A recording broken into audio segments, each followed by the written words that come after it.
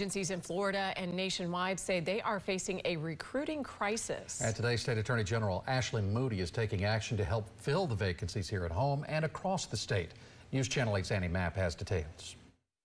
Attorney General Ashley Moody has put together a virtual job fair that will take place from 12 to 3 in the afternoon on Thursday, where people interested can hear from leaders at over 50 law enforcement agencies across the state. At the Hillsborough County Sheriff's Office, there are currently 169 vacant detention deputy positions and 66 vacant law enforcement positions as well.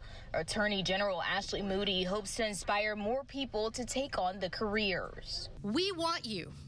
If you are an officer in another state. The Attorney General says just in the past year, more than 530 officers from 48 states relocated to Florida, and she believes to know the reason for their decision.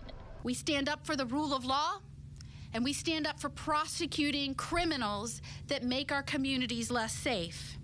And sadly, this is not the case in other parts of the country. Leaders at the National Fraternal Order of Police tell me anti-cop narratives, inflation, and a lack of young people seeking the career are part of what's driving a recruitment crisis. Florida is not immune from the pressures law enforcement is facing, the vacancy challenges in law enforcement around the nation. We spoke to a deputy who moved from New York to continue her law enforcement career at the Hillsborough County Sheriff's Office. Seeing palm trees every day in the sunshine, and even just the people I've come in contact with have just been so nice and friendly. There are several incentives offered to new officers in Florida. I have those details on WFLA.com, along with how to participate in the virtual job fair.